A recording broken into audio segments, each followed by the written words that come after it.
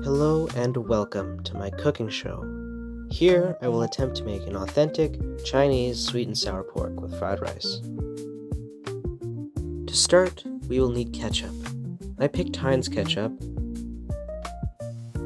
Cornstarch, I picked the one I had lying around, but any cornstarch will do. White vinegar, although rice vinegar would work. Some white sugar, specifically granulated sugar, though cane sugar also works. Some soy sauce. I have this Marca Pina stuff, but, any soy sauce will do. Soy sauce is soy sauce. Okay, so here's the ingredient list. You can pause if you'd like to read it. First, we will add 3/4 cup of sugar to the pot. Traditionally, they would have used cane sugar, but I'm using white sugar.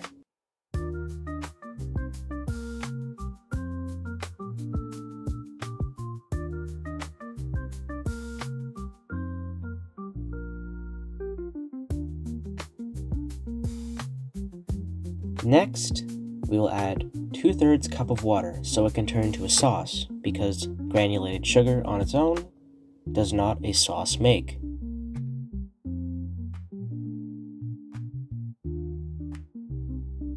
Next, we add 1/3 cup of white vinegar. Again, rice vinegar works as well. Next, we add 1/3 cup of soy sauce to give it a salty kick.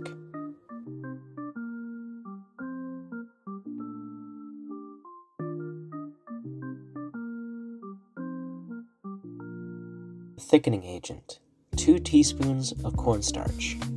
It's super important to have a cold mixture as opposed to a boiling one, because cornstarch will clump up in boiling water. And lastly, 2 tablespoons of ketchup for that acidity.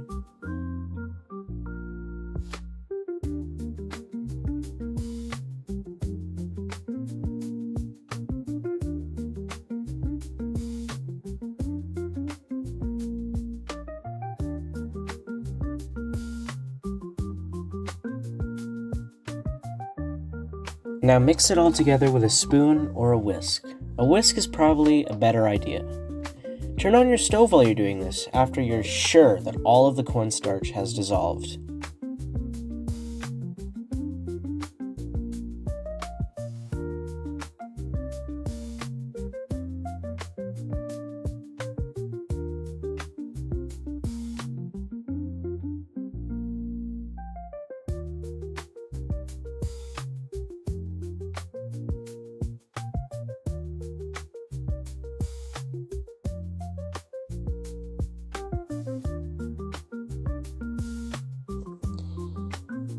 I don't know what to put here, so enjoy this hyperlapse set to ultra kill music.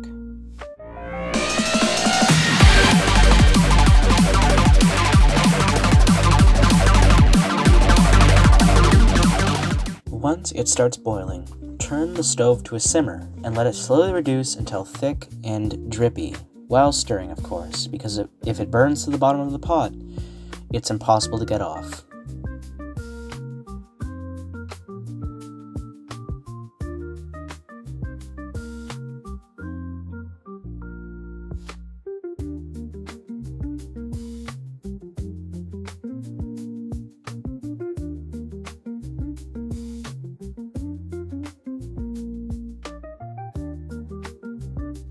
Once again, enjoy music from the Ultra Kill soundtrack.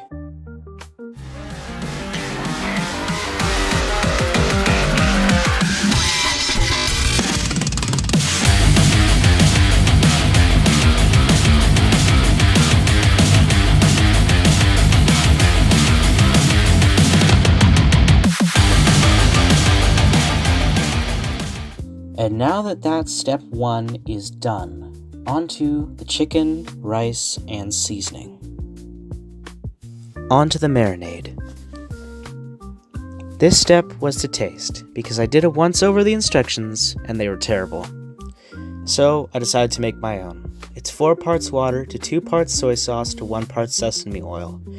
Add 2 tablespoons of onion powder and 1 tablespoon of garlic powder, and then whisk it until you can't see the floaty particles.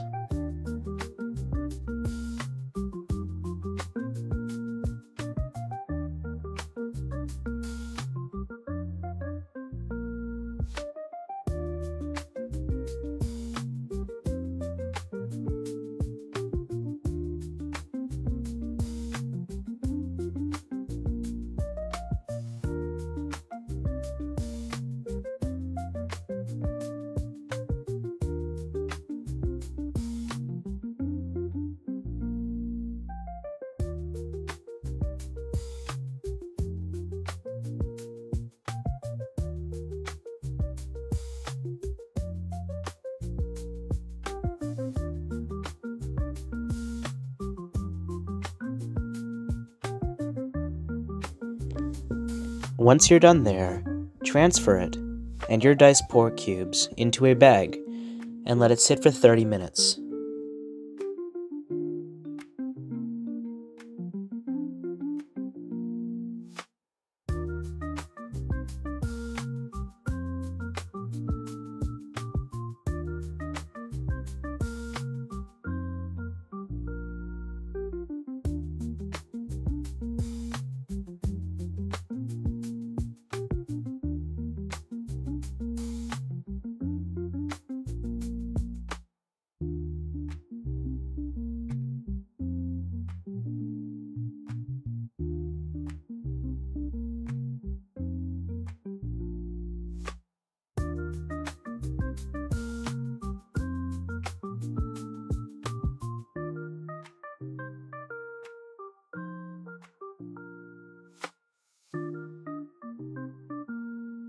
Done that. Wash your rice. I'm using 3/4 cup of basmati rice and let it soak with twice the amount of water for 15 minutes.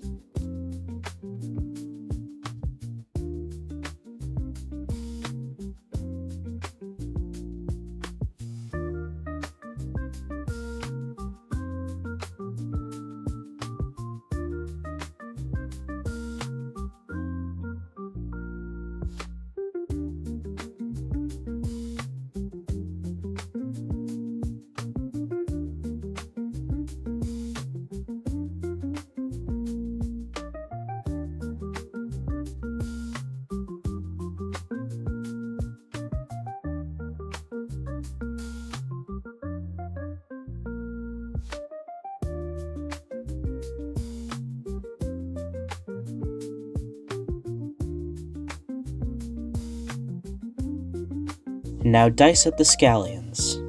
Make sure to wear either goggles or cry like a man. Guess which one I did.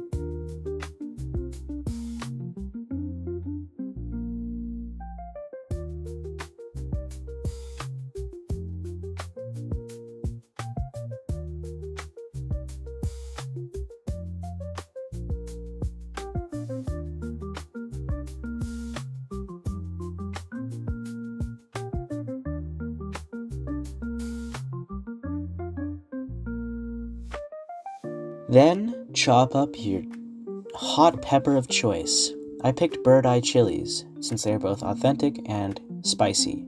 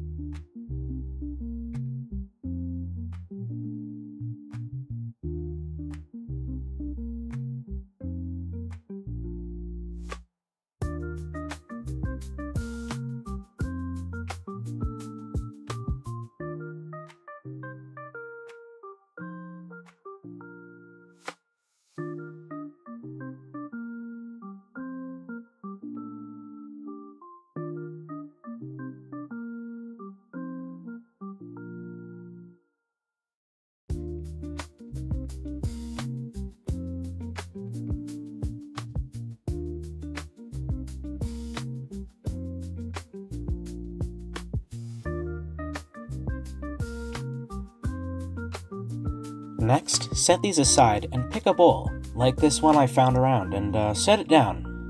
Next, add 2 cups of flour, 1/2 cup of cornstarch, and an indiscriminate amount of pepper and salt. Within reason, of course.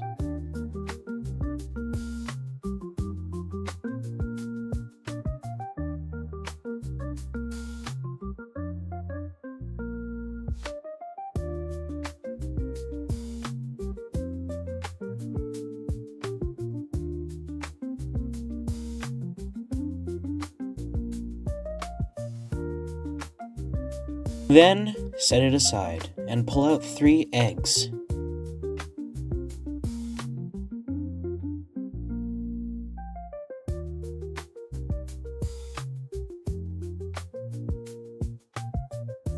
These will help you batter the pork. Crack 2 eggs into a bowl for dipping.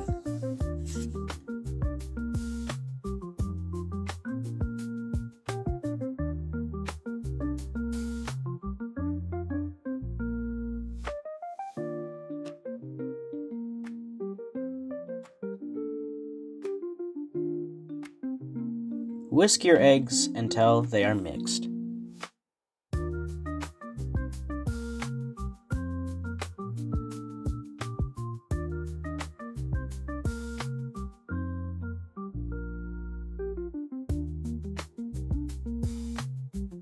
And 1 into a measuring jug for fried rice.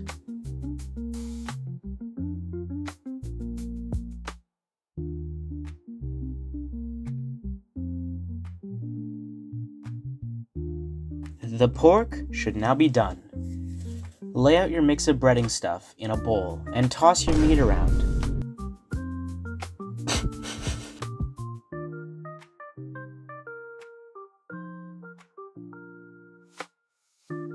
Next, since your rice is also done, go ahead and boil it while stirring constantly. Once it's boiling, let it simmer for no more than 10 minutes.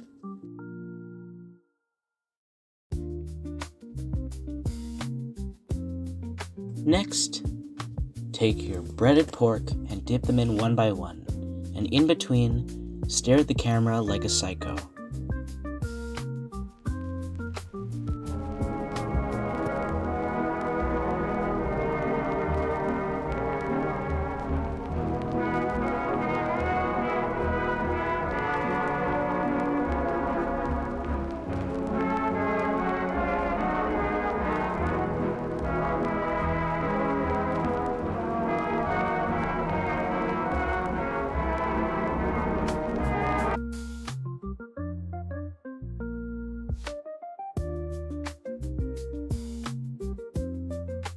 You'll want golden brown ones.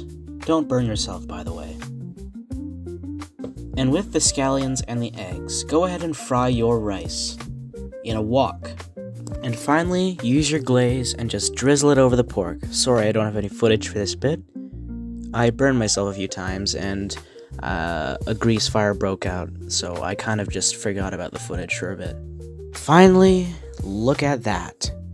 Authentic sweet and sour pork. And a giant mess. I need to work on my cooking skills.